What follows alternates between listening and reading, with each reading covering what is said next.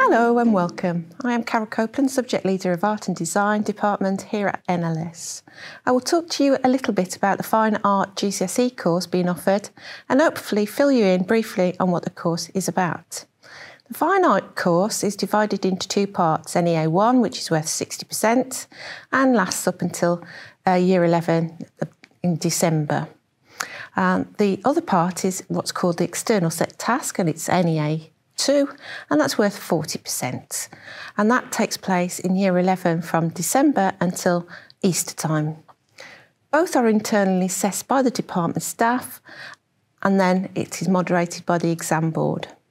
To opt for this course, students must be prepared to draw and develop their skills using a variety of materials.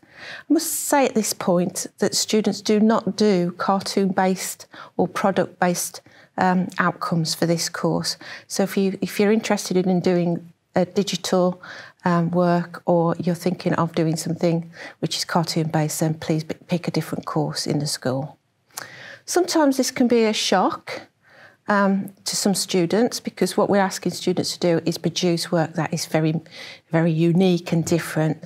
They're trying to tell a story.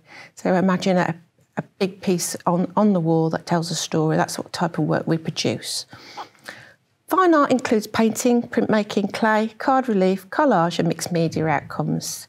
If your child has a preference for photography, then there is a course especially for that, although some photography can be used for mixed media outcomes in art. Students work hard and generate a portfolio for NEA 1. This is completed by Christmas of Year 11. It includes a supplementary set of work and workshop samples, as well as large independent projects from a list of starting points. And these are quite generic: portraiture, natural form, architecture, still life. So students can dip in from Year 10 to any of those starting points and produce their coursework. We encourage students to be independent, take risks and enjoy exploring a wide range of materials, not just drawing with a pencil. Once NEA 1 is completed, students are given the exam paper in January of Year 11.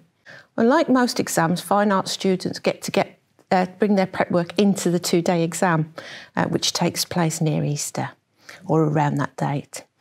This is a good experience and one our students really value, as they get to produce a really good outcome.